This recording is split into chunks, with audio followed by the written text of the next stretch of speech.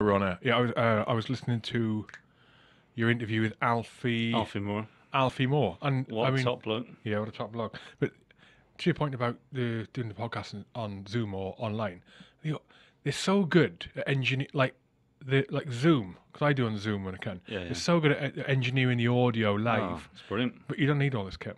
I But know. No, I do very little editing. Afterwards, I tweak it a little bit on GarageBand and put in the noise gate and stuff like that. But generally, I let it flow literally from the minute the person clicks. You know what I mean? And sometimes I think that can be some of the funniest bits when they don't realize they've been recorded, and I think that's illegal. under saying some laughing, funny I think. stuff. Occasionally, people have said something really outrageous, not realizing I'm recording, and then I thought, shit, I better take that out. Better take that out. You know. Welcome back. Welcome back. Yeah, good to be back. What is right? So you came in February 2020, nearly a year ago. Ian, you came I in the know. studio for the first time. I know. Since then, the policing world has changed drastically. Oh, mate. Cressida Dick, is that you say your first name? Cressida. Cressida, yeah. Okay, Cressida Dick resigned in April 2022, and then we've had at least one drama where high-profile crime. Not high-profile crime, a hideous crime committed by an officer. So the latest one was David Carrick. I'm sure That's there's it. another. Oh, there's been loads. There's been loads. It's been like a horrible, never-ending nightmare. You know what I Yeah. mean? And then on the local level, I mean local to this podcast level, we had I had Neil Woods in recently talking about drug policy reform, and that has definitely set the cat amongst the pigeons as well, among the podcast fans, and then also people who've listened to it out of the blue. And Yeah. Well, I think that's probably why I'm here, isn't it? Because I definitely. I texted you, didn't I? I listened to that. I texted you, and I very strongly disagreed with quite a lot of the stuff that he was saying, and I just said, and you said, come back and let's have a chat about it. So here I am. Yeah, and I'll be honest, you were not the only person to do police officer to text me, with words of yours was strong. Yours were measured. I think I used the word complete bollocks somewhere in in that text. Right, let's take it back a bit. So, what happened with Cressida Dick? Because as I recall, right, she was quite well regarded amongst the Met officers. Would that be fair to say? Very well regarded, yeah. She has her detractors. You know, some saw her as being. I think it's a really good example of how you can, in policing, you can never ever keep everyone happy. There are some who would say that she was far too political, but I would say, well, you know, the nature of the job makes it uber political. Some would say that she was not hard enough on her own organisation, that she had sort of, you know, she was too protective of it. You know, so, but the story really was that she was caught in the middle of that whole nightmare period for policing, where particularly the Met. I think it's important to point out that a lot of these issues seem to be Met issues. I'm not feeling that they are typical of policing across the board. But she was caught up in that whole horrible period when just everything seemed to be going wrong, and we'd come off the back of COVID, and the Met were, you know what I mean? It's the London microscope that policing is permanently under.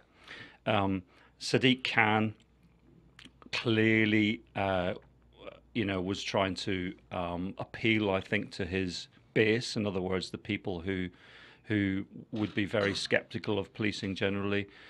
Clearly, their relationship had really fallen off the edge of a cliff. I think he then turned around and said, "You've no longer got my confidence," and she felt that she had no alternative other than to resign. They then did a review into that whole. It's a bit boring, but they went and did a legal review into all of that, and I think the Inspector of Constabulary, Tom Windsor, made a report to say that the mayor had not followed due process, that it potentially could have been unlawful. It was effectively like an unfair dismissal or whatever. But anyway, I think that's water under the bridge now. And then Mark Riley has come in as the new commissioner. I think he started about about 6 months ago, something like that. How's it going with him? Again, like every commissioner in history, he has got his supporters and he's got his sort of detractors. Personally, I think he's brilliant. I think he's unbelievably capable, competent police officer. Hugely respected nationally in terms of some of the jobs he's done over the years, particularly around counter-terrorism. He had left policing and gone off to do other things in the private sector. So he'd been away for about 3 years. So massive respect to him for throwing his hat in the ring to come back again. So he's started out. He's made it very, very clear what he wants to do. He wants to challenge and get on top of what appears to be a significant problem of bad behaviour. Not amongst everyone. I think it's really important to make that point. I think it's a small but significant minority, hardcore minority of officers who are clearly not behaving themselves in the way that we would want. But he seems to be managing to walk that tightrope between saying, I'm going to get these people out of the organisation, I'm going to be ruthless about doing that, and at the same time supporting the vast majority of police officers who are there for all the right reasons and who are doing a good job. Yeah. So before we come on to the David Carrick, question on police officer, what's the word, conduct relating to TikTok videos in uniform. What do you think about that? Or Instagram videos? I'm not a fan. I mean, it's tricky. Police officers are not robots, they're human beings, and I think back in the day, I'm talking maybe 20 years ago, you would have the PC dancing with their arm round revelers at the Notting Hill Carnival or something like that, and you'd have a member of the public wearing their helmet and stuff like that. And I think that kind of stuff is absolutely fine. Done it myself, New Year's Eve, Trafalgar Square, everybody's trying to snog you, half the blokes are trying to snog you. You know what I mean? It's just a bit of fun, isn't it? But for me, what undermines our credibility and reputation is when you have people doing something, and I'm thinking about the dancing. Let's get straight to the point. Dancing at a Pride festival and all this Macarena and all this nonsense. That to me is stepping over a line that makes you look stupid as an organisation. The people doing it would argue that we're just having fun and we're finding ways to find common ground with people in a fun way. My view is that by doing that, you are potentially showing yourself to be acting in a more favourable way towards one particular section of the community. I think a good police officer in my view, and I think most of my colleagues would probably agree with me, is someone who should be ruthlessly fair and balanced towards everyone. And I think the worst example of what I'm describing was a silly WPC female police officer. I don't think you're even allowed to call them WPCs anymore. A female police officer at an anti-Israeli demonstration, shouting, I can't remember, but it was like pro-Palestinian slogans, and hugging demonstrators at this anti-Israeli demonstration, I think was outside the Israeli embassy in London. Absolutely appalling. I mean, at the end of the day, it doesn't matter whether you agree or whether you don't agree with the rights and the wrongs of the Middle East, process, or do I think the Palestinians have been given a bit of a shit deal over the years? Yeah, I do actually. But when I'm on duty in uniform, then that is just not what people want to see, is it? So I think all of this sort of dancing at pride. I think it's embarrassing. I would be dishing, if I was on duty as a senior officer in that scenario, I would be dishing out major bollockings to people for doing that. Well, yeah, so I'm totally on board with you there. Like, I would class myself as more pro-Palestinian than Israeli, for sure.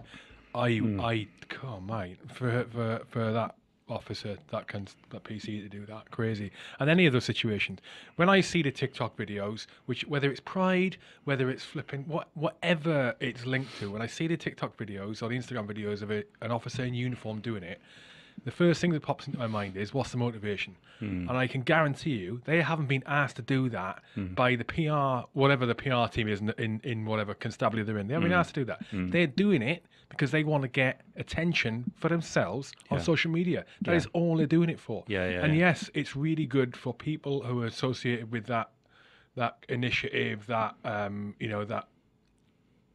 let's say pride. People who see pride, and they may like seeing it, but in general, to your point, I agree with you. I think it has a detrimental impact on people's overall perception of the police. At a time, we really don't need it. No, they really don't need it. Really difficult. Okay, it's interesting. The problem is, you see, if you speak out against that when you're in the police, internally within the police, if you speak out against that, you're immediately labelled as being some sort of homophobe. Which is not the case at all.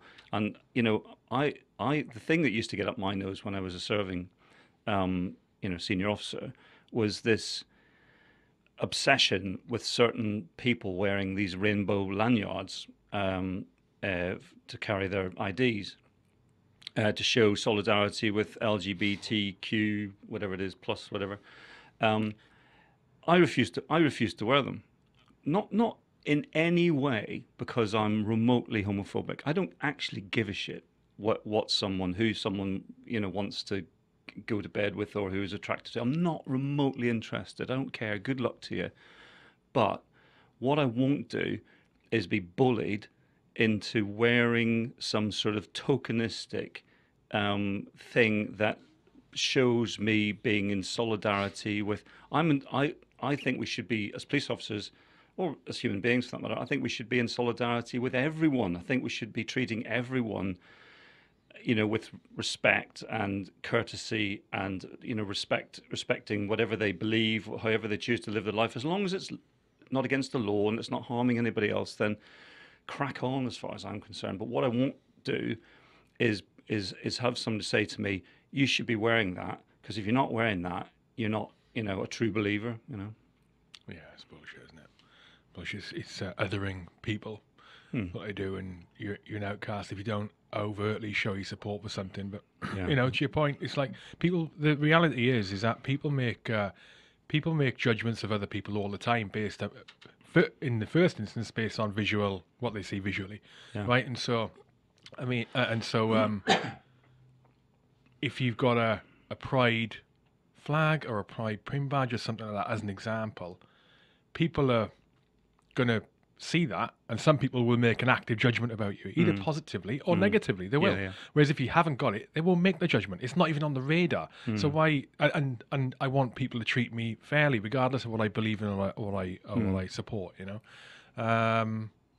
Okay. No, I'm glad. I was interested to hear your perspective on that, because it's hard to work out. It's hard to work out what you think is right and what is not, especially when you're not a police officer in that situation.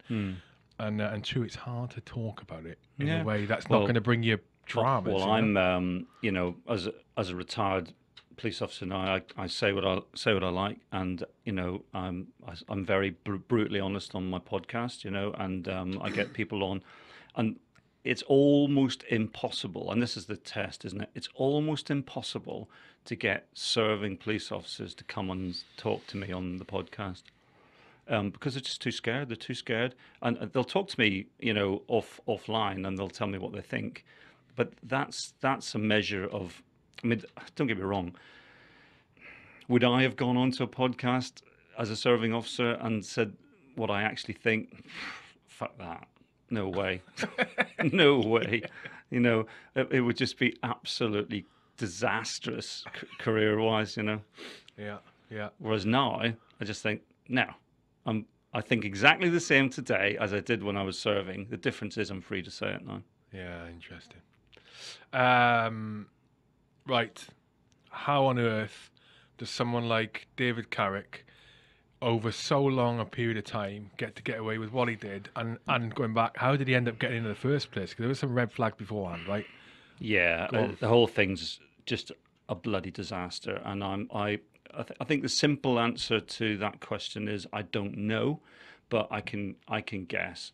So you're talking about someone who's been in the organisation for a long time, and that I think that fact is the single most shocking thing for me about the David Carrick scandal, is that this is not someone who has been rushed into the organisation in order to fulfil a recruitment quota in the last 2 years, and we haven't done our due diligence properly on them, or their vetting there's been a problem with the vetting, whatever. This is someone who's been in the organisation for 20 years, who will have been through numerous refreshes of his vetting during that period of time, and where the full facts will come out, of no doubt, in terms of a full review of all of this. But on the face of it, there appears to have been about 9 opportunities to identify his clearly abusive attitude and actions and behaviour towards women, multiple women in his private life. And I find it incredibly hard to imagine that some of that behaviour will not have been expressed at work as well. So I'm really struggling to understand what on earth has been going on there. What do those 9 opportunities look like generally? What kind of things are we talking about? I think the typical theme seems to be allegations from partners about domestic abuse, about I believe this. I'm going to be careful what I say here, because no, he's been convicted, hasn't he? So there's no sub judice issues there.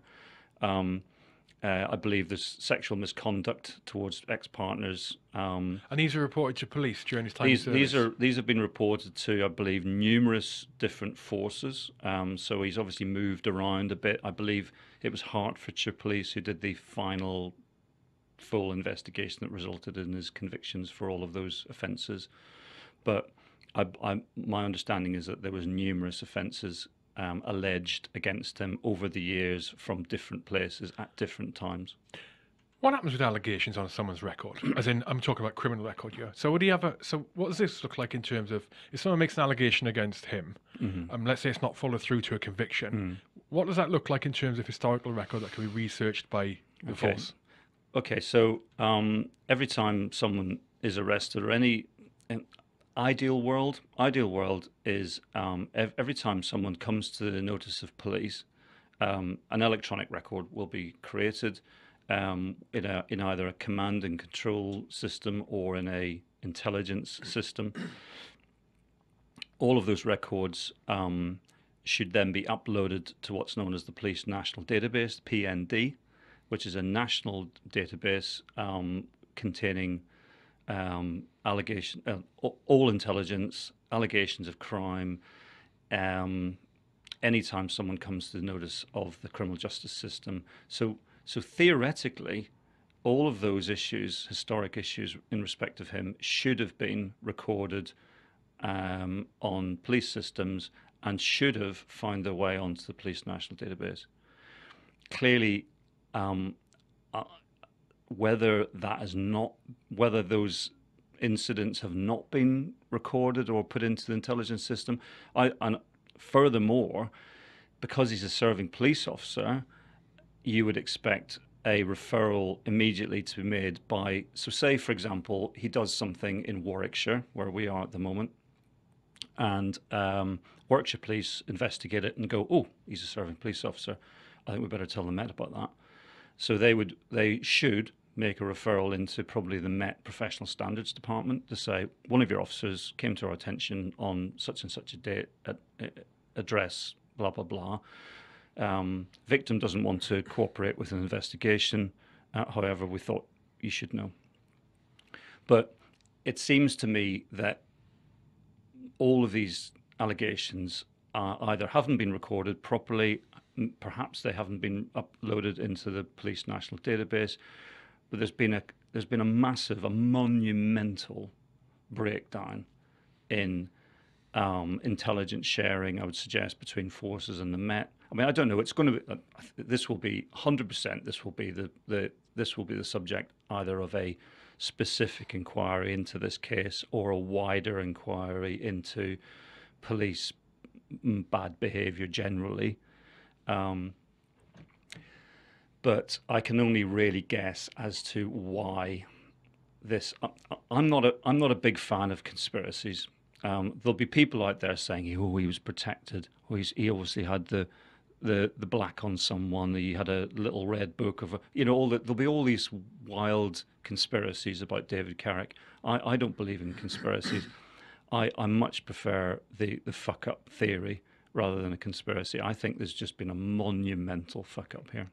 Is there a culture that sometimes pervades or on individuals or on not individuals, like subcultures within the constabulary or not, where if an allegation, like especially on sexual misconduct or something like that, an allegation comes from a partner, short or long-term partner, towards a police officer, is there, and it's not clear that it was a crime, is there sometimes a situation where the officer receiving the report or investigating will err on the side of, oh, it's more than likely to be bullshit because Carrick's been targeted because he's a police officer, as not just specific to Carrick, as an example, and then there's a reluctance to do the proper chain of reporting and handling of that case because of that fact. So it doesn't go on the PID. I would say no, and Okay. that's another reason why I'm really struggling with this, to try and understand what's going on, because in my experience and the experience of most cops is that if anything, it's the opposite.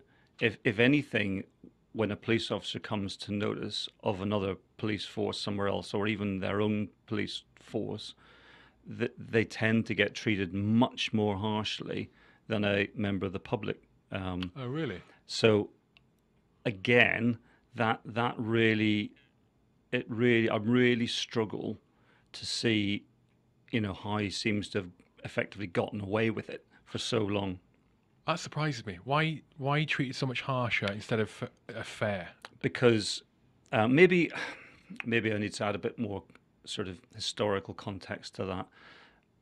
If we were sat here 30 years ago, I would say, yeah, they've probably, as we would have said in the old days, they've probably squared it up. They've probably, given that police officer maybe a drink drive was the classic one. Years and years ago, a police officer would get stopped off duty for drink drive, and they would get their warrant card out and show the officers the warrant card, and half the time they probably would have gotten away with it. The other half of the time they would have been arrested, as they should have been.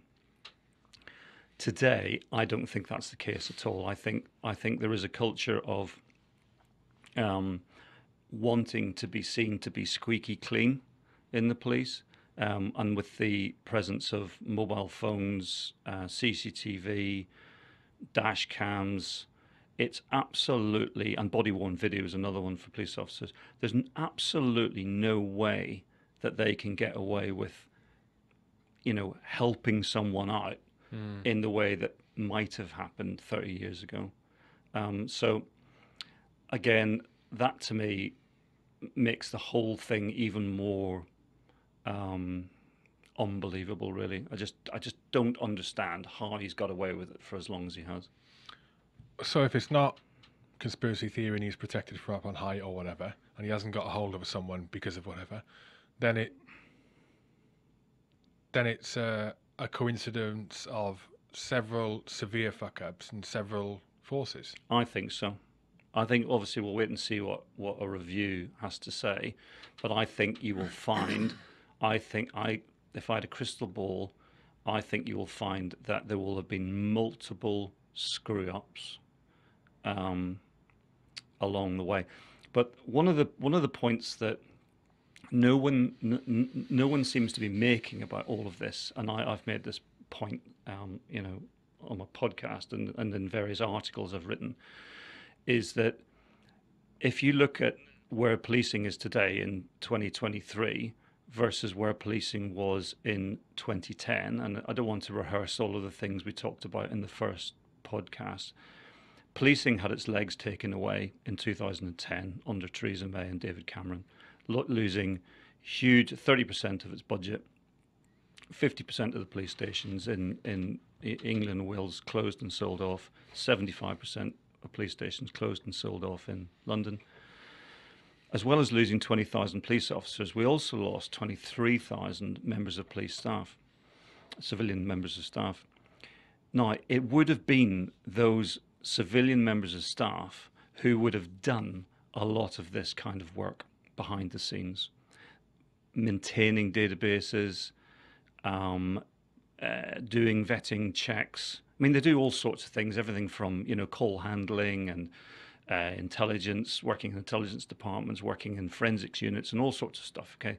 But one of the things that no one seems to be saying about all of this is, well, if we're saying we didn't join the dots about David Carrick over that long period of time, well, why was that? And I would say a big part of that was because the people who would normally, previous to 2010, who would have been doing all of those checks and maintaining systems and making sure data got uploaded to national databases, but they all lost their jobs after 2010. So lots and lots of things that should have been done in policing post 2010 just were not being done, and I think that's probably a significant part of it. What about is it possible that he would become aware early on of these different allegations over different times and be able to personally influence the actions or opinions of the investigating officer?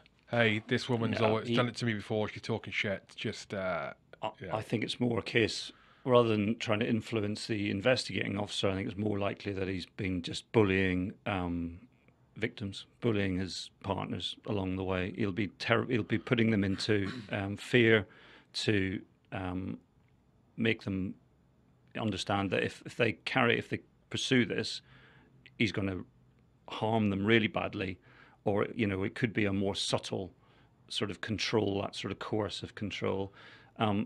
Do I see? I mean, again, we'll have to see what any review comes up with. Do I see him actually putting pressure on an investigating officer? Probably not.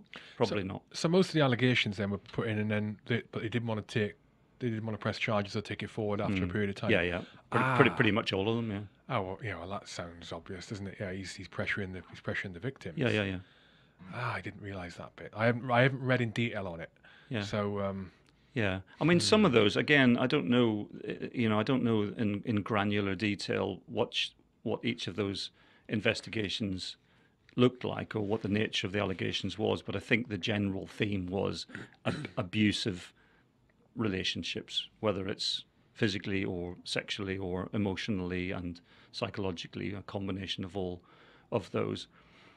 And a lot of those investigations do tend to go nowhere. Even forget the fact he's a police officer. I ran a department for several years, looking at exactly this type of behaviour, and it is very hard to get the cooperation of victims of this type of behaviour. Very often, there is insufficient evidence, or these are offences that are very often taking place behind closed doors. There's only two people there. It's always going to be one person's word against another, and in the absence of sort of very obvious physical injuries or other corroborating evidence, such as, say, lots of social media messaging or whatever, abusive messaging, it is difficult. And then as well as it being difficult to gather the evidence with these jobs, there's also the relationship dynamics between those two people.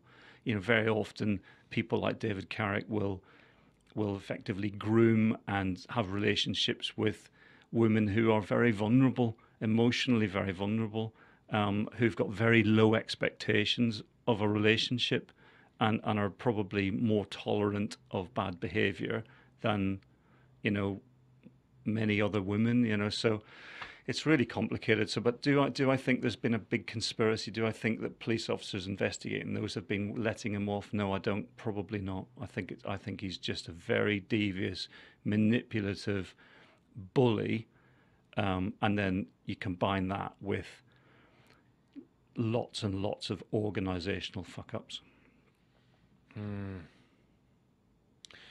Apart from that, On that cheerful note. apart from that, what do you think in general the state of policing is at the minute to what it was the last time we spoke? And I mean, you got the Met as specific, but also you got UK wide in general. Yeah, I think you need to kind of like separate out. I think the Met compared to policing in England and Wales. I think policing in England and Wales has definitely deteriorated even in that 12-month period. I kind of said that would happen. I think things will probably get worse still before they get better.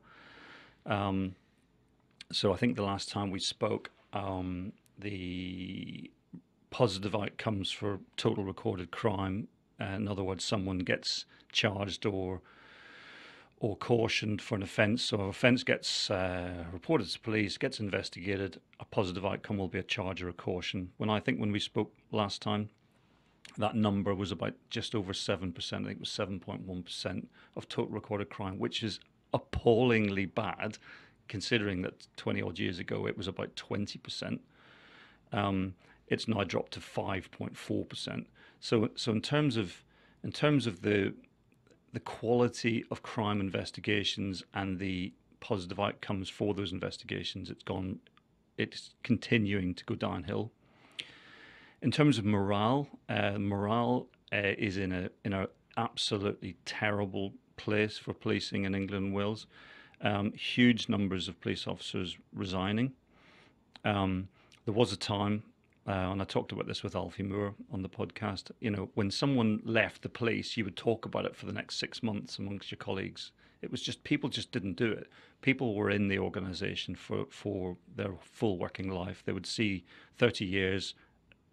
Pretty much everyone I know in policing that I joined with around the same, we all did our 30 years. It was never even a question about whether you would leave. The only people who left would either get sacked, or they would, you know, there was always a small number of people who maybe go off and do something else, but generally speaking, everybody stayed. Now people are resigning in their droves. Many of them are leaving before they've even done their 2 years initial training, and thousands are leaving mid-service for all the reasons that, you know, I talked about in my book about. Really, it's just become a really, really thankless job.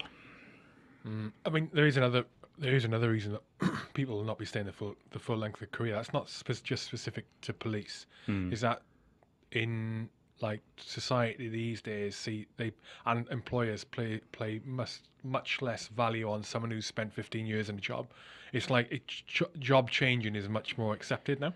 Yes, it is. I totally agree. But in policing, another big reason why a lot of people are leaving is it's a combination of things. It's never just one thing. I think there is the pay has fallen behind lots of other occupations. When I joined, the pay was very good. Actually, I was earning a lot more. I was a graduate when I joined. It was quite rare in those days, but the pay was a lot better than most of my friends who had been at university with. The pay was very good.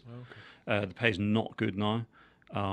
So the pay has fallen behind, so people are looking to leave to you know, cost of living crisis and all of that kind of stuff. Morale generally, leadership is cited, the poor leadership, poor weak leadership is cited as a key reason for people leaving, just fed up with it. Completely impossible demand at the front end of policing. Like the demand has just gone up and up and up in terms of all of the things that police officers are now expected to try and do, particularly around mental health. 40% of police time is now spent dealing with mental health issues. Again, come back to that, because a lot of the resources for those services were cut in 2010 as well. So because we're a 24/7, 365 service, who else is going to deal with the person in the street who is wandering around, potentially, vulnerable, potentially a risk to themselves or other members of the public at 3 o'clock in the afternoon? It's going to be the police, isn't it? So there's all sorts of reasons why people are leaving. But to answer your original question, how is policing now compared to what it was 12 months ago?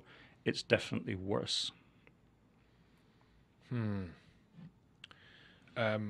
We were talking about just now, well, not just now, about 20 minutes ago now, I think, about people's perception of the way different parts of society are targeted or favoured or not by police. And when I was chatting with Neil Woods on that podcast, one of the things that I really struggle to come to terms with is that his opinion that, and apparently evidence-based opinion, that people of colour, black people, are overwhelmingly targeted by police in different ways for different reasons, consciously or not consciously, compared to people who are not black, not coloured. What's your experience on that or opinion of that? Yeah, it's one of those subjects that for a very, very long time has been almost impossible to talk about without it becoming instantly politicized and sort of weaponized. The whole subject becomes weaponized, particularly by people with a left-leaning, shall we say, political agenda. And my own experience is that without any shadow of a doubt, the police come into contact with particularly young black men they're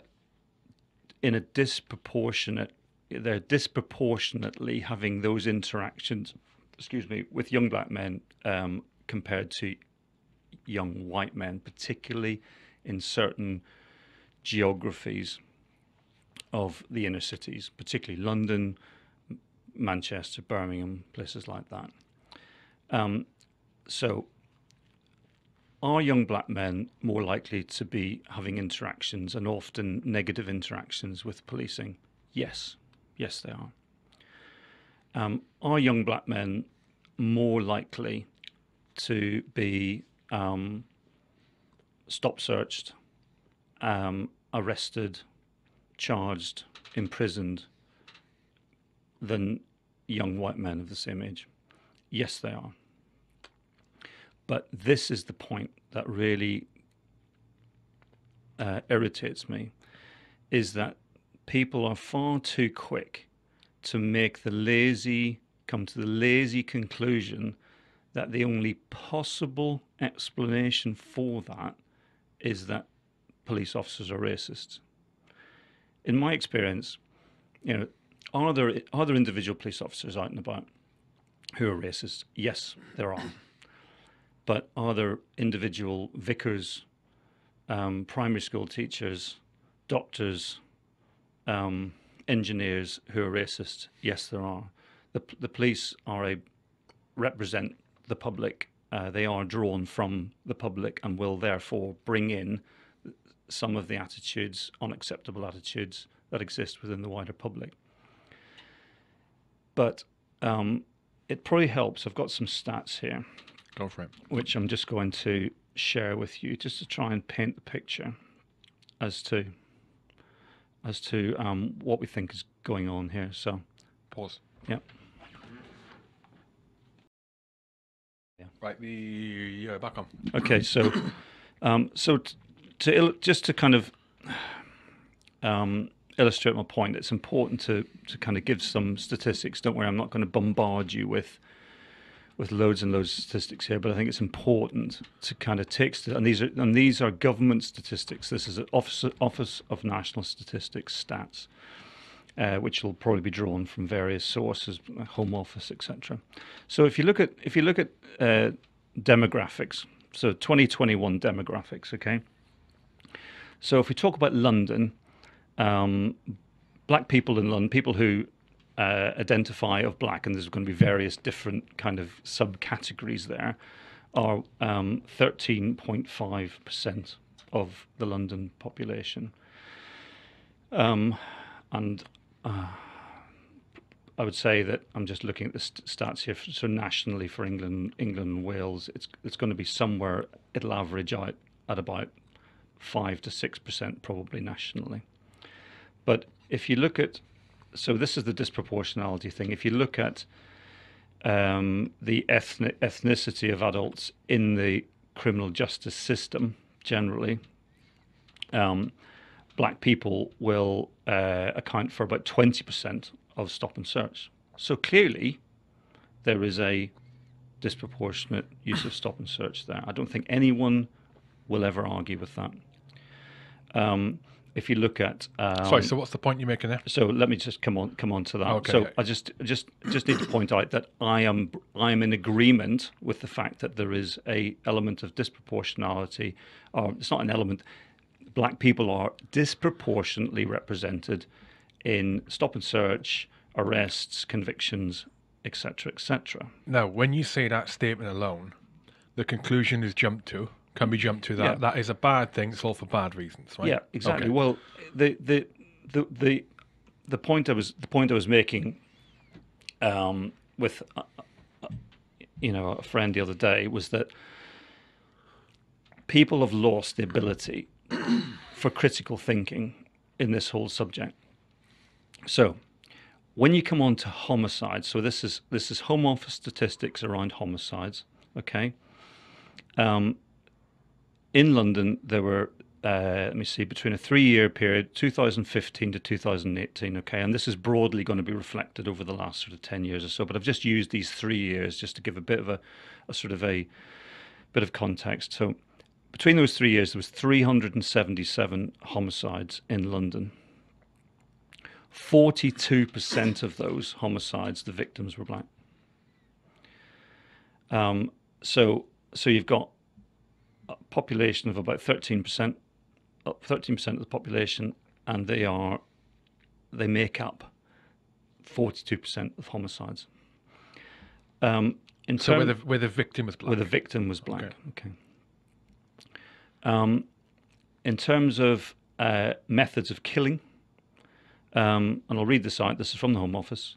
A sharp instrument was the most common method of killing for victims of all ethnic groups, although the proportions vary by ethnicity. At least 2/3, 65%, for the black ethnic group, but just under 1/3, 31%, of white homicide victims. So it's knives. We're talking about knives. Knives are being used to kill predominantly young black men in the inner cities. And again, I'm not saying anything terribly controversial here. You will find that the majority of those murders are also committed by young black men against other young black men. And Professor Larry Sherman of Cambridge University, who's probably the foremost authority on everything to do with policing, evidence-based policing in the UK, and I'll read out what he said in one of his reports. When accounting for age, the disparity is starker still.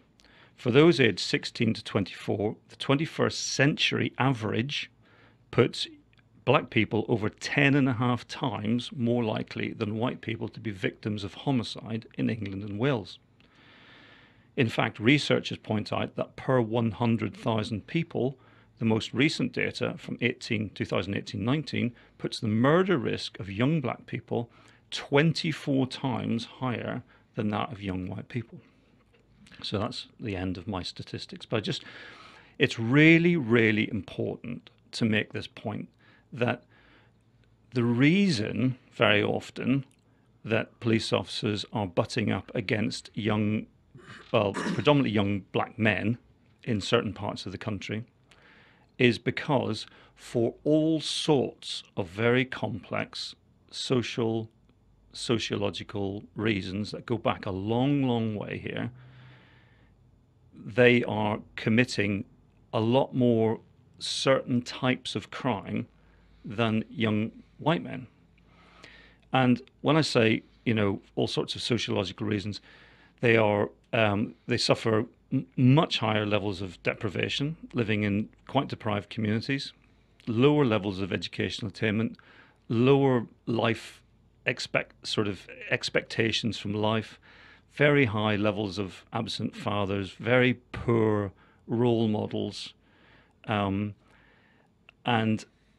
the sad thing, if you look at drug dealing, one of the points that Neil Woods was making about drug dealing is that it seemed to me, from listening to what he was saying, that he was effectively saying the only reason that black people are being arrested in the drugs trade is because the police are picking on them because of the colour of their skin. Now, the reality is, and I'll just bring that report back up again, there was a Freedom of Information request conducted for an article I was looking at the other day, which was interesting. And it was saying nearly half of all people convicted for Class A drug supply in London are black. Something like 42% of people convicted for selling Class A drugs in the capital are black. And that's a proportion that rises to 50% for drug dealers aged under 21. So that is a fact. Now, Neil might say, well, that's because the police are picking on them all the time. I'd say, no. That's because the business model of drug dealing is that, generally speaking, people higher up the kind of food chain in the drugs world who are not getting their hands dirty, are probably, I wouldn't say exclusively white, but they're probably going to be either white or Asian, white, sort of Eastern European, a lot of Albanian drugs gangs. So a lot of South Asian drugs gangs who are kind of bringing those drugs into the country, large scale importation of drugs. The sad reality is that an awful lot of the sort of people on the streets actually serving it up to punters on the streets are young black men. And then that creates that horrible toxic mix of violent confrontation on the streets between USGs, urban street gangs, which with all of if you check out some of these drill videos on YouTube, where they're all disrespecting each other, they're all masked up, it's all glamorizing drugs, guns, money, women, fast cars. They are easy pickings, they're easy prey because of quick money, to be manipulated, I think, by the Mr. Bigs of the crime world, because they as I said, they are more exploitable. They are, and but the point that I just find very frustrating, because I just hear it all the time, and I think that it's now become an established fact in the mind of most intelligent people who should know better, who should be capable of a bit more critical thinking on this, is that people like my daughter, my eldest daughter, she's 30, she lives in London, she lives in East London, professional woman, and she'll say to me, Dad, all my friends think the police are a bunch of racists. Everyone. It's become a fact in the mind of most members of the public now in the UK. And what I'm saying is, no, they're not.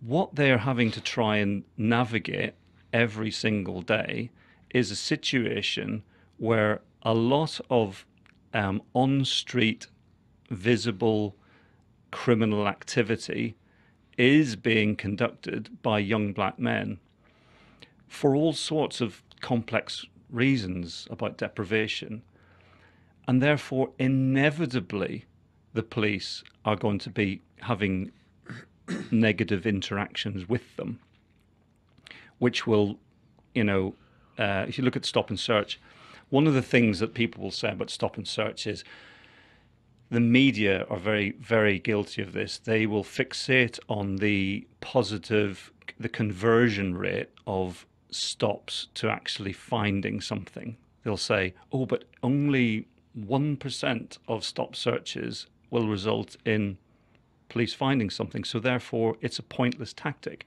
It's like, no. You're missing the point here, is that it's a deterrent to people to take knives, guns, and articles used to commit crime onto the streets.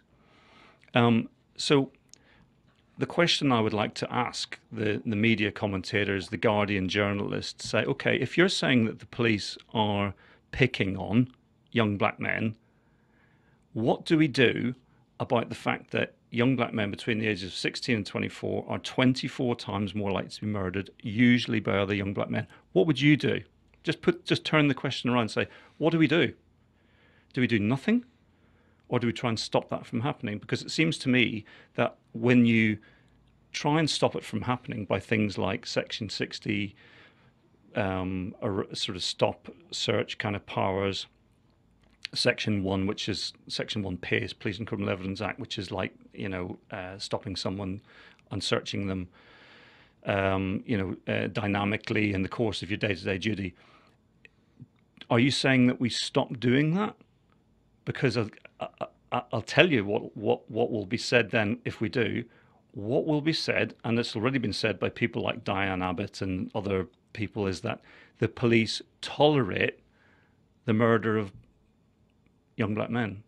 So it seems to me that you're not actively investigating. Yeah. Well, you either try and stop it from happening, in which case you get accused of being racist, or you don't, in which case you get accused of tolerating the murder of young black men.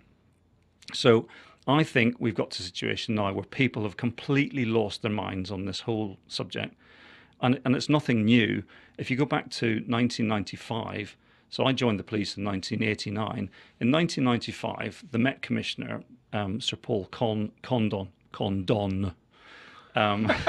unfortunate name, isn't it? Sir Paul Condon got himself in so much hot water because he came out and said that the majority of on-street muggings in London were being committed by young black men, which was true. Something like 75 or 80% of muggings, knife point muggings, or muggings, as we know, street robbery, okay, were committed by young black men. Oh my God. What an unbelievable hoo-ha there was when he came out and said that. And that illustrated to me, so at that time I was working in South London, and in a part of South London that was, a lot of there were a lot of young black men committing a lot of crime. During that time we were arresting people for street robbery and drug dealing day in and day out. But it seems to be that when someone comes out and says what's so obviously the case, but it just instantly gets politicized.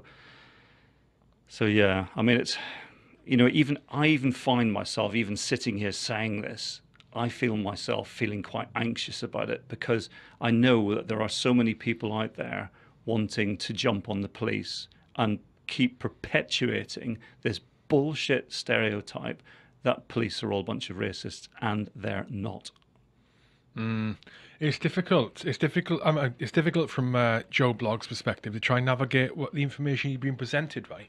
Especially for most people who don't have the opportunity to, one, engage in a conversation like this with someone who has experience in policing, and two, has time to go and research online and try and think about exactly what statistics are being presented to them, or headlines being presented to them, or situations being presented to them. To your point about politicizing. Media love it. Media will do it, and politicians will do it. From Labour love to do it. Other parties love to do it, especially on the subject of race and all the rest of it. And there's also a lack of understanding in your public, because they don't need to understand. And I'm counting myself in that as well. Is how to interpret statistics and how easy it is to spin statistics. Yeah. So they sound really fucking bad. Yeah. But actually they're not. They actually are not. I mean. I first my first sort of just sidetracking slightly, just to give to people who don't know what I'm trying to explain, to give an example. So you can have a headline, and we're going to go on the subject of food, right? You can have a headline that says, eating this type of food will result in a 200% increase in your chance of developing heart disease later in life. 200%. That is huge, right? That's a huge percentage increase. But if you were to go and drill into the statistics, you could find that the chance of it is 0.00001%. Oh, no. Right? And if you eat this type of food, it doubles to 0.00002%. The headline is 200% increase, but it happens, Ian. That's how they do it. It happens. I'm not saying it's all done like that, but my point is, man, it's so difficult, and you can't blame. Yeah. Where things at the moment, people are so. Like, we're so divided, but at the same time, it's also driven by, the division is also driven by such a willingness not to want to outcast anybody to be treated differently, which is why the subject of race and policing it can be so divisive online. Yeah. People misinterpreting what's being said, information being misrepresented, and you end up in situations like this, which I can only imagine is also inhibiting the quality of performance of certain police forces. Well, it's got to the point now where certain parts of the country, police officers have just given up on stop searching anyone, never mind black people. They just don't do it. They're too scared, Whereas when I was a uniformed police officer many years ago in South London, we had our hands in people's pockets dozens of times every day. Because that was how you stop. It's not the only way that you suppress crime. There's all sorts of different tactics you use to suppress crime. But if criminals or people who are leading a criminal lifestyle know that there's cops out there who are sniffing around day in and day out, looking to catch them, and they are not scared of stopping them, and they're not scared of putting their hands in their pockets, then you will not get people as much. You'll always get it, but you're never going to get the same level of brazen disregard for the law that we're currently seeing. So a lot of these shootings that we've had recently, these terrible shootings. There was one up in Liverpool, wasn't there? That poor girl who was shot in a pub and drive-by shooting with these fucking idiots firing shotguns into the funeral outside, the church up in was it North London? There just around the New Year period. There's lots of others. Is what we're seeing at the moment is a brazenness from criminals that I don't think we've seen in this country before. Why? Because they are taking advantage of the vacuum that has been left by the withdrawal of policing, or a police service that has become increasingly fearful of dealing robustly with criminality, because it's all just become too political and too worrying, particularly for younger officers. When I was a sergeant or an inspector, some officers I'd say, let's stop this car. We'd be out on patrol and night duty or something, and right, let's stop this car. I don't like the look of the driver. And why would you not like the look of a driver? All sorts of reasons. Go on.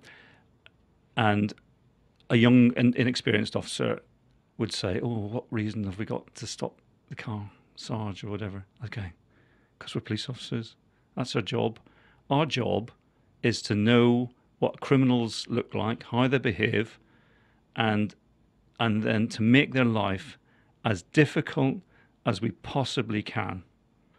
Either until we've put them in prison, or until they've decided that this crime business is just too risky. And I would have, when I was an inspector, I remember in Birmingham, a young officer saying to me, what reason would I have to go, I'd say, well, you need to speak to him. Well, what reason have I got to speak to that person? I say, you're a police officer. You can speak to whoever you like, you know. Whereas now I think there's a real reluctance to even engage with people on the street, to never mind search them. Even stopping cars now has become politicised. You've got a police officer a right to stop a car in England and Wales you don't even have to have a reason. Really? A part of the Road Traffic Act is 168, Section 168 Road Traffic Act. I think I'm probably wrong now. All the cops are going to be shouting at me now. But you don't actually have to have a reason to stop a car. And they don't need to be, making you have to have a reason to search the car. You might have to have a reason to, but the fact that the thing that really worries me is because of all of this stuff, the loss of resources, the cuts, the austerity, people leaving, low morale, the politicised nature of policing now it's become a situation now where it's become incredibly thankless for frontline officers, and the only people who are benefiting from that are criminals. So, what if? Because obviously there's a massive amount of pressure on police at the moment, strained resources. What if we removed a load of the laws related to drugs? What if we reformed drug policy as suggested by Neil Woods? Yeah, no, I mean, I'm completely in agreement with that. As far as I'm concerned, well, You in agreement? Well, no, I think caveat that. I think the war against drugs was lost long ago. I think all we're doing, the current approach to enforcing drug laws, all that's doing is lining the pockets of organised crime. It's creating untold misery on the streets. It's driving a criminal market which results in the deaths of many, many young men who are, affiliated to urban street gangs and who are stabbing and shooting each other. It's not helping people who are addicted to drugs, because the price of the wholesale price of drugs it's never been cheaper than it is at the moment. So the supply is almost limitless. The amount of drugs coming into the country is unbelievable. I mean, there's on my podcast, the next episode, which I'm going to be putting out next week, is with a chap called Ian Brighton, who is a expert witness around drugs. He's an ex-police officer and is now probably arguably the most knowledgeable person around the drug trade in the UK. And I would urge people to listen to that. I don't want to plug my podcast on your podcast, but listen to that one with Ian Brighton. It's a real eye-opener to see how the drug markets were working in the UK. So, without any shadow of a doubt, the enforcement route, the way that police and other law enforcement agencies, or the entire mechanism of trying to suppress drug supply has failed utterly. So, as far as I'm concerned, the use of drugs by someone who's got an addiction should be treated as an illness, and they should be given prescribed heroin or whatever it is that they need. So the whole thing should be medicalized. It should be taken away completely from policing in terms of the street kind of drug addicts. A drug addict should be seen as a victim, a vulnerable victim, rather than a criminal, 100%. But and this is the point. If you were going to do that and do it at scale across the country, so I'm not talking about some little pilot project in some particular part of the country. I think if you're going to do this, you need to do it at scale across the country. So it would instantly kill off half of the county lines, drug supplies around the UK. But in parallel with that, you also need to have an absolutely ruthless approach to the illegal side of drug supply. And the only slight point I would make about the drug users, the people who I definitely think we should be much harder on in terms of drug users are the so-called recreational drug users. So that's your middle class people buying their cocaine for the weekend and all of this kind of stuff, because the reality is, whether they like to think it or not, is that they are driving a horrible, violent, criminal enterprise that results in misery and death. And it's not just about their bit of cocaine for the weekend or whatever. They need to realize that, you know, their behavior has consequences. So yeah, one of the interesting. So I was looking for a message there from another former police officer who sent me through, and he quite vigorously was against Neil Wood's suggestion, and I thought you were too. I was surprised that you. I'm not surprised. I'm pleasantly surprised you're in line with it, because it makes sense. It does make sense to me what that one, whatever we're doing now isn't working. no. And two, based on, I've heard of the in inverted commas legalizing the drugs the legalizing drugs is working in other places, and like I think Portugal's one, certain parts of the states is doing it. But one of the interesting observations that Neil Woods made is that the people will say, "Oh, in your example of a heroin addict, oh, if the heroin addict go and get it for free, well, they're just making it easier for them to get it."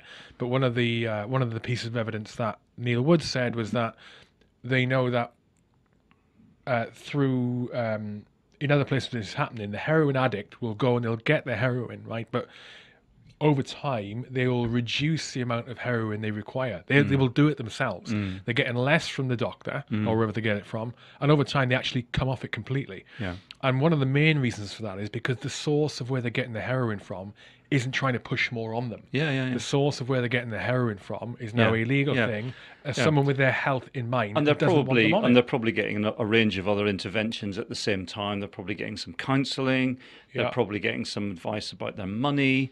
They're probably getting all sorts of other support wrapped around that, as well as the actual, medical, prescription that they're getting. It's a business model. It's supply. It's expand your market at any cost, and if that means initially giving it away, that's what drug dealers will do. They will give it away until people are addicted, and then they have to start paying for it, and then they'll. Oh, and by the way, you also owe me £500 for all the stuff that I gave you at the start. So you're putting people into a desperate situation where the only way they can probably survive and pay that debt is to go out and commit crime to do so. So the whole thing is a self-perpetuating, horrible, messy,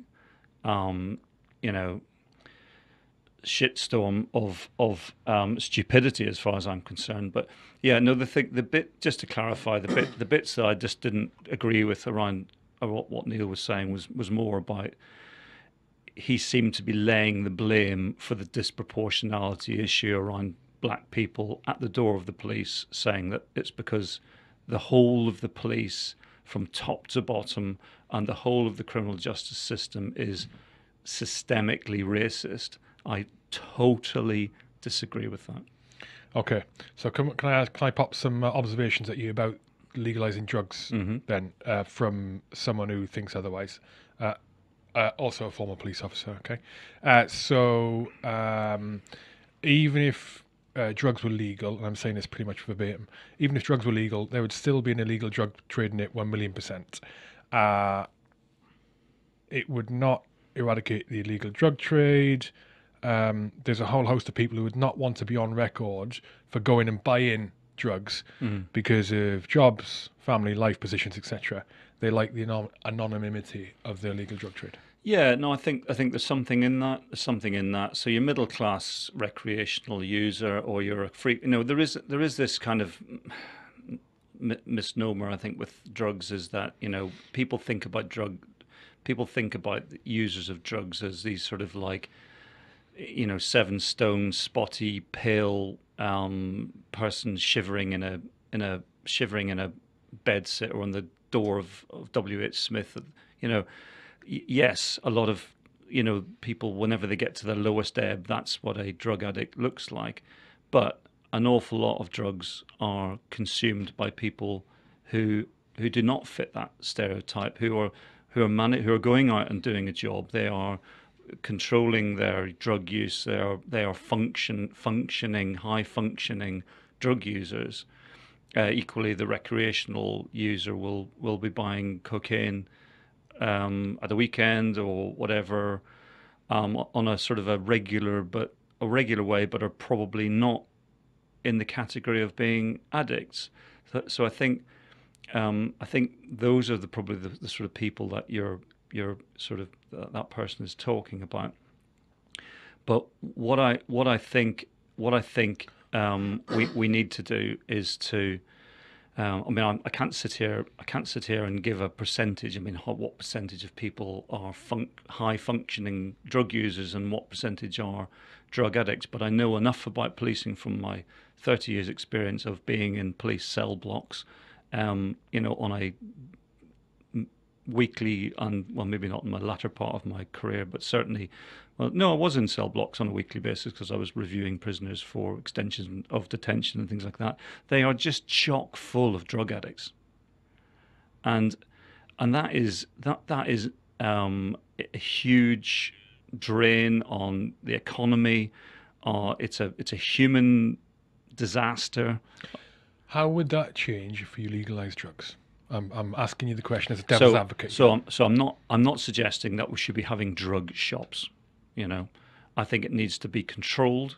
It needs to be treated as an illness in the same way that if I have a dodgy knee, which I've got at the moment, or a mental health issue or whatever, you go and see a medical practitioner, you get an assessment, and then you go on some sort of a treatment program for that, where part of that treatment program is the prescribing of whatever it is you need to, and it takes you away from those horrible drug dealers who are continually pushing more and more and more, using violence and intimidation against each other and all of that kind of stuff. So I do think that person is right. It's not going to eradicate it, but it's going to significantly take money away from organised crime. I agree, and I think over time it would almost minimise it. So if you think about the situation where you've got an immediate, you think of it on a practical level, right? So let's say tomorrow the drug policies are reformed, and all of a sudden, I don't know, heroin was legal, right? And you could a drug addict who gets their heroin from a drug dealer today, tomorrow could go to a clinic, a GP, and get prescribed heroin of a certain dose. That heroin would be, the quality of it would be guaranteed. When I mean guaranteed, I mean, great, high quality is good gear. I don't mean that. I mean, there's no other. It's not going to be cut with exactly rat poison and all that shit, right? So their risk of death is less, and they're going to be given it by someone who cares about their health and wants to wean them off it.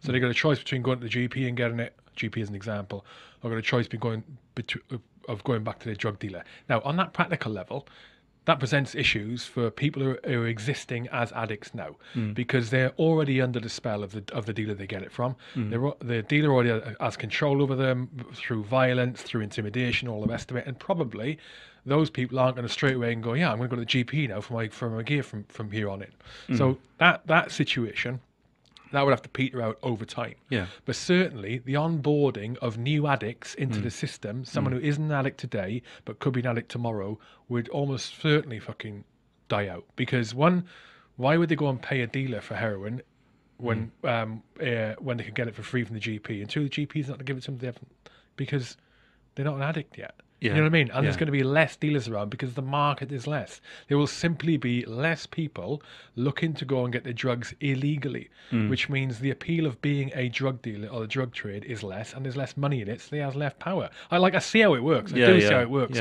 You made the point earlier, a really good point about you couldn't do a pilot somewhere. It would have to be UK wide, because if you did one of the reasons is if you did a pilot, the pilot would be compromised by the drug trade trying to skew the results Yeah. of that pilot. They Yeah. wouldn't want it to be a success. No, of course not. It would be, you got county lines. It'd be Yeah. pilot lines. Yeah. They'd be trying to get the trucks But like in. so many other things, unfortunately, so many of these decisions are made by politicians who are clueless, who've got very little experience of these things.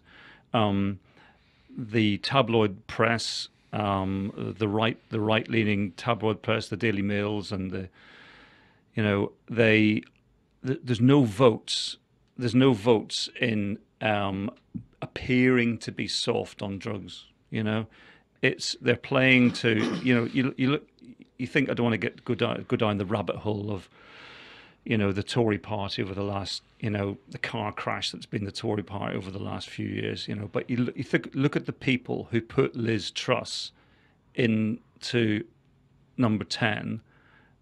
How many people? 100,000, overwhelmingly white, middle class. You mean the Conservative members?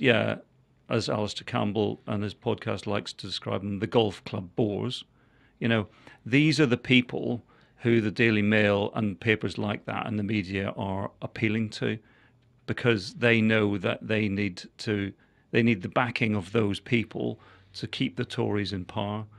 And so there will never be, under this government anyway, there will never be a policy that does the things that we've been describing, because that is not something that your home counties dwelling member of the Tory party will ever see as having any value.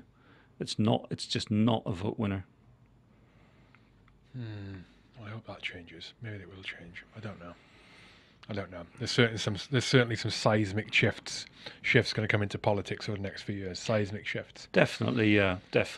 And I don't mind saying, for the very first time, I mean, I don't want to get all political about this. I've never been a political person, but I have seen with my own eyes the terrible damage that this government have caused to the public sector in the UK.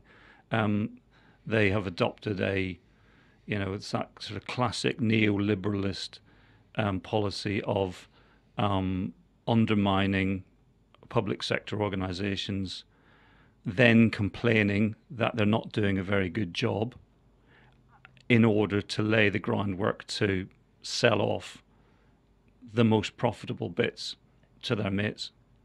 And we've seen that. I've seen that across many parts of the criminal justice system. The whole criminal justice system now is in a grinding to a complete standstill. You look at some of the horrible issues there recently within probation system. We've seen a couple of cases. Remember that guy who killed his pregnant partner and the 3 children at the house in Derbyshire there? That came to court recently. He'd just been released from prison. Very, very dangerous After guy. how many years? I don't know how long he was in prison for, but again, the probation service made some mistakes, classified him as medium risk. He should have been classified as high risk.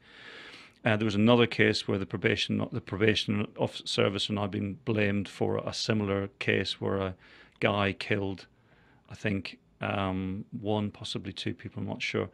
But again, these are the results of those parts of the public sector being completely undermined by cost cutting and an austerity program that has decimated public services in the UK. And we're now seeing the results. These things don't happen overnight. The results of undermining these organisations take time to work their way through. And we're now seeing, well, we've talked all about it, haven't we, about what's happened to policing. All of the stuff, pretty much all of the stuff that's happened to policing and is going on with policing, you can track that back to 2010, when the Cameron-Osborne austerity program took the legs from underneath a lot of these organisations, aided and abetted by the lovely Theresa May. Worrying, depressing, not good at all, and it doesn't look like it's going to be any quick fix anytime soon. I know that you've got your finger on the technology pulse in a lot of areas, and quite often I think, especially with the NHS, especially with the police, especially with any organisation where or industry where like resource strapped for whatever reason, with the military as well in some ways, they always seem to be like a step behind in taking advantage of current technologies in order to run leaner, be more efficient, Yeah. and take some of the pressure off. So, can you talk about what you're doing? Yeah, yeah, sure. Because you're working on some stuff. Yeah, so I'm one of the 4 co-founders of a tech startup. We've been on a bit of a journey for the last 18 months building a set of capabilities for law enforcement. So to sort of explain what that's all about, exactly as you just described there, policing has been very late to the party in terms of taking advantage of the most sort of innovative technology, excuse me, to deal with investigating crime. So with crime now, I think the stats are something like 95% of all crime now has some element of digital evidence. So that could be something as simple as a piece of CCTV, could be a Ring doorbell footage, it could be social media content, all the way through to the most complex crimes, which were carried out by cyber criminals on the other side of the world. So everything from the most relatively simple case where someone rings up and says, my ex-partner is threatening me. Some of those threats are going to be on WhatsApp messages, or they're going to be on, TikTok or whatever, as well as face-to-face. So what we've done is we've built a capability to investigate crime involving any type of technology. So we can ingest data from electronic devices such as mobile phones, laptops, computers, etc. We can ingest data that's already been acquired lawfully from, say, mobile phone records, IP downloads from Wi-Fi routers, all of that kind of stuff. We can go to the internet, we can go to the open web, we can go to the dark web, and we can capture evidence, whether that's text or video, and we can package it all up into a nice evidential product that tells a story. And everything is everything's brought in. It's all indexed. The sort of raw HTML, whether it's raw HTML from the internet or whether it's downloads from a mobile phone, everything's encrypted and indexed to make it searchable. So if I'm working on an investigation in London into a drug trafficker, keep it topical, and I've acquired that drug trafficker's mobile phone communications, might be automatic number plate reading movements from their car, there might be a load of internet, social media activity. So I've sort of been capturing their Snapchat accounts and all of that kind of stuff. And you're an investigator in Manchester, also investigating a different drug gang. If you were using our technology, and I'm using the same technology, when you start investigating the same person, the system will flag up and say, a colleague in London is also looking at this vehicle. A colleague in London has also got an interest in that mobile phone number. So it'll do all of that. It'll automatically give you the alerts to say, this is not just your narrow investigation. This is so in terms of giving, you could give it to say, regional organised crime units, ROCUs, and if they were all using it, doesn't matter where you are in the country or the world for that matter, you'll be able to, everybody can do their investigations from start to end, and also be able to acquire, ingest data from other parts of the country or other systems. Also, it'll talk to sounds as if I'm giving you a massive sales pitch here, don't I? But I'm just explaining what it does. Well, sorry, one sec. So in that, right now, as the systems work now, how if I'm investigating a crime, and across the other side of the UK, one of the key protagonists in the investigation of that crime is being investigated for something else there, but it's linked, so it's intelligence that, or it's information that could be intelligence to me to help my investigation. How do I know that now? How do officers come to know about it? You probably wouldn't, you know. Unless it was just by coincidence to find out. You might get lucky. And that person could be flagged on an intelligence system, so that it's probably more effective within the closed ecosystem of something like the counter-terrorism world, where they're all kind of working generally to the same sort of standards, and they're using the same systems all over the country. In the counter-terrorism world, you would definitely find out. In the organised crime world, the regional organised crime world of the National Crime Agency, there's probably a pretty good chance you would know, because the systems they'd be working on would be able to deconflict in order to prevent that kind of blue on blue kind of activity.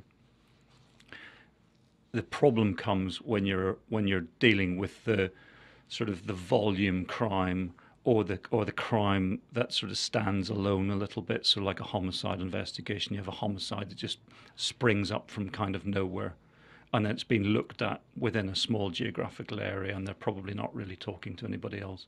So one of the big challenges for law enforcement, and we've talked about already with David Carrick, is information sharing, being aware of what else is going on around the country, around the police network.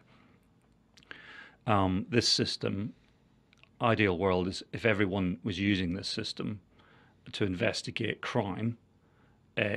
You just would never have that, because it would automatically tell you. It'd say the phone number that you're researching has already been looked at by DC Smith at the Southeastern Regional Organised Crime Unit. How does the information find its way onto the system? So would this system require any extra manual entry does it create any extra work by officers No, because it's got an API, which, sorry for those non-techies out there, an API is basically a means of connecting one system to another electronic system. So you could connect the system via an API into any local systems or any national systems. If you have the authority, you can't just plug any old thing into a national system. You'd have to go through layers and layers of authorities and permissions to do that. But theoretically, if you were able to plug it into the Police National Computer, for example, and the Police National Database, so I get my new investigation. Okay, so I'm sat here. I get my new investigation about this person, about Hugh Keir. I don't know anything about Hugh Keir at all. He's a legend. He's probably innocent.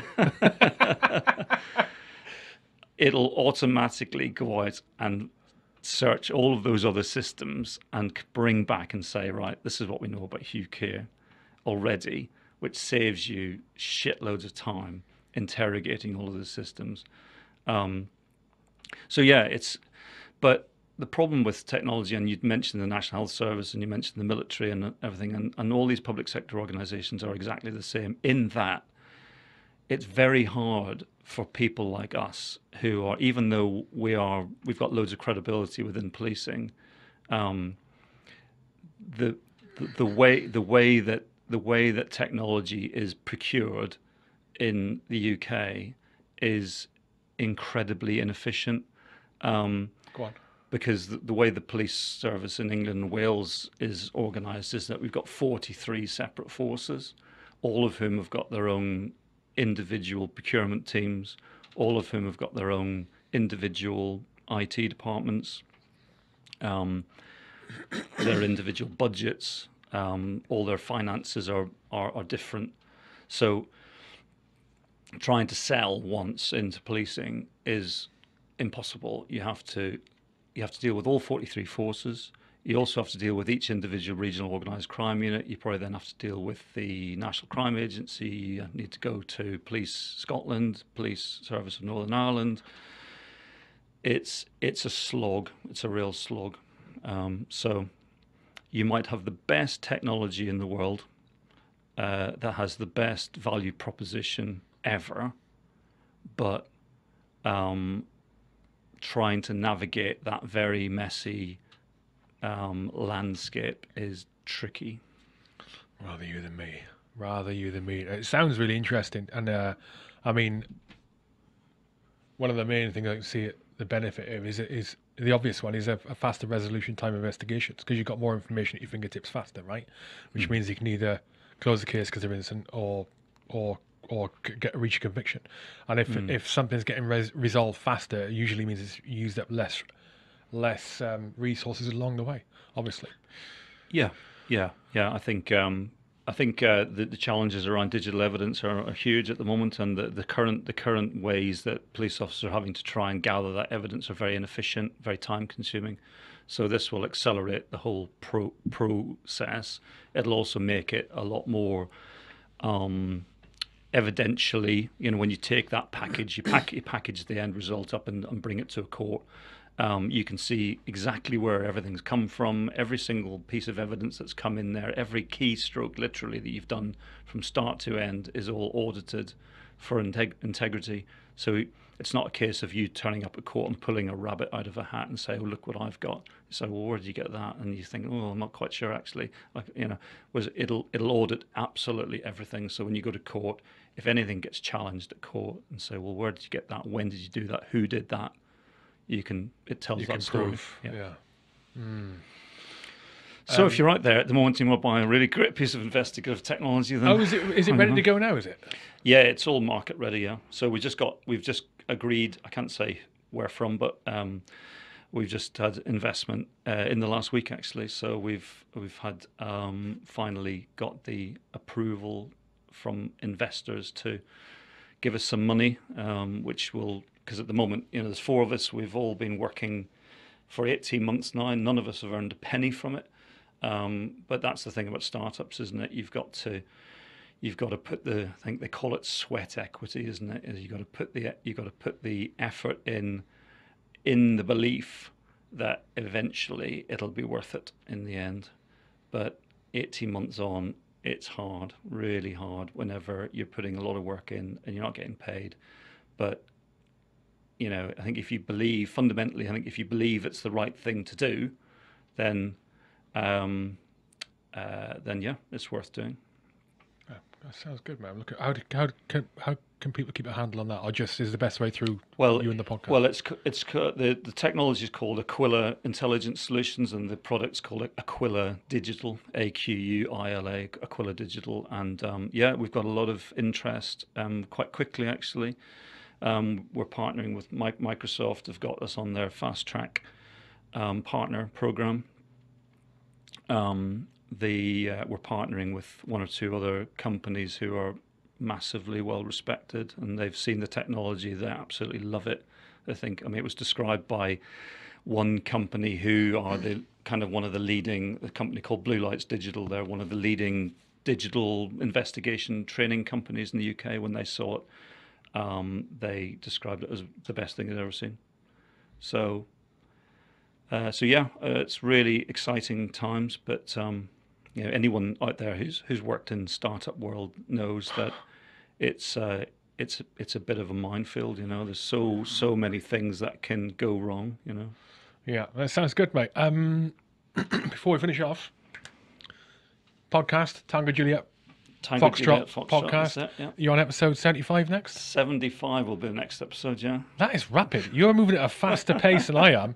Jesus, you need to caught me up. Well, I've actually calmed myself down a bit. I was churning out one episode a week, which is too much. Trying to tee up guests, trying to make it happen, get it out there once a week is a lot, isn't it? So I'm kind of more about every 10 days now. I thought you must have been going faster than that. Because 75, when did you start it? About 18 months ago. Oh, I thought it was a year ago. Okay, No, right, yeah, well, that's about right, yeah. No. Yeah. No, I know what you mean. I try and team up whenever I've got space. Minimum once a week I try and aim for. Late last year, I really fell off that pace was not kept up, but I feel your pain, mate.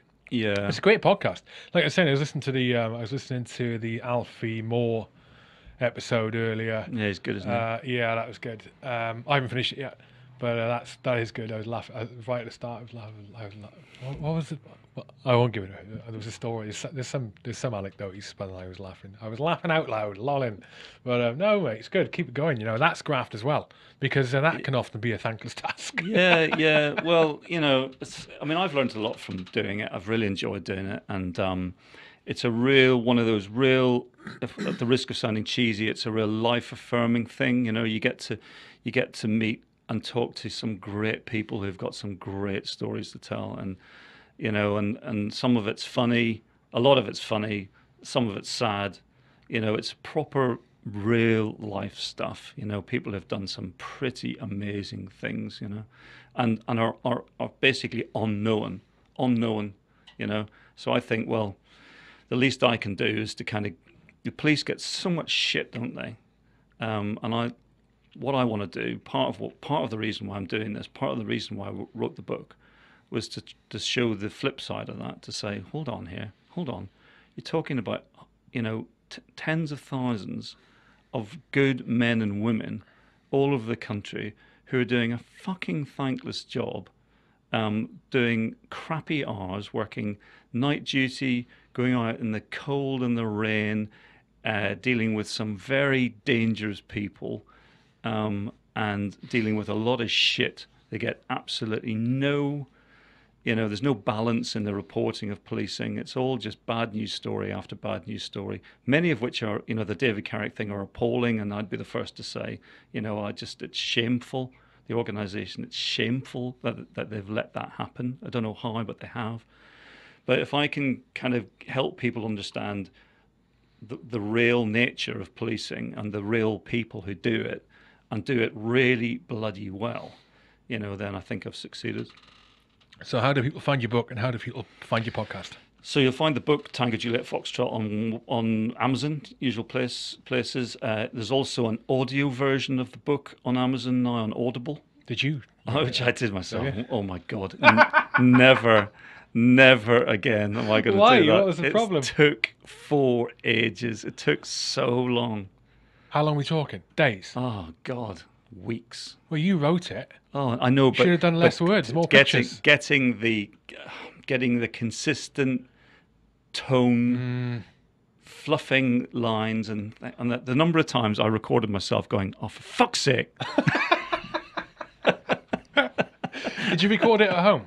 Yeah. But then you have to get each file, each chapter as an individual MP3 file, and then that has to be tweaked and cleaned up in a piece of software to get it all absolutely perfect. Yeah. And then when they upload an Audible, then it gets uploaded to Audible. They do their own checking and making sure all the sound levels are all perfect and everything. So. Yeah, but if you don't want to read it, listen to it. And if you want to listen to it for free... Ooh, controversial. I know. I actually put each individual file on the podcast as well. Oh, have you? Yeah. What, as episodes? Yeah, as episodes, yeah. Oh, that's good. So if you want to listen to it for free, the only problem with that is it can be a bit of a ball ache to have to keep on... if you read an Audible, if you're listening to an Audible book... and you just stop and you come back to it, it'll start exactly where you left off. Podcasts do that too. Most apps do. Well, yes, but each individual chapter is a different episode, isn't it? So you might have to find. I mean, it's not a big deal, is it? But you'll have to like search and find. Oh, right, which chapter is it now? Because the chapters on the podcast are all mixed in with podcast episodes. Oh, I see. Okay, So yeah. so that's if not you drama. so if you want the seamless experience of listening to it in a oneer, spend a few quid on Audible.